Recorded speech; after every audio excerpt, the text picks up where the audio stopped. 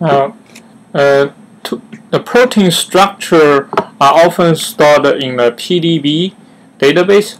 So if you Google PDB, that's often tells you directly to the PDB website. So this is actually called rcsb.org website, and click that, and you will go to the main page of this website. So now, once you know the IDs of this protein structure file, you can just directly type the protein structure ID there. In this case, let's try 1IGD and then enter. There, this is 1IGD, and this is the very small proteins, a structure of very small protein.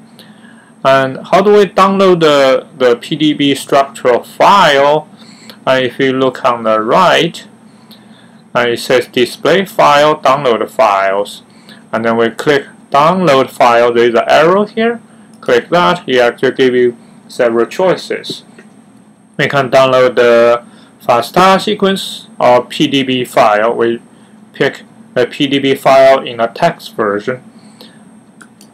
Click that and save the file to a folder you know. In my case, I know the Firefox on Mac directly save this to the downloads folder. So if I go to my downloads folder, there I can see the 1IGD PDB file I just downloaded.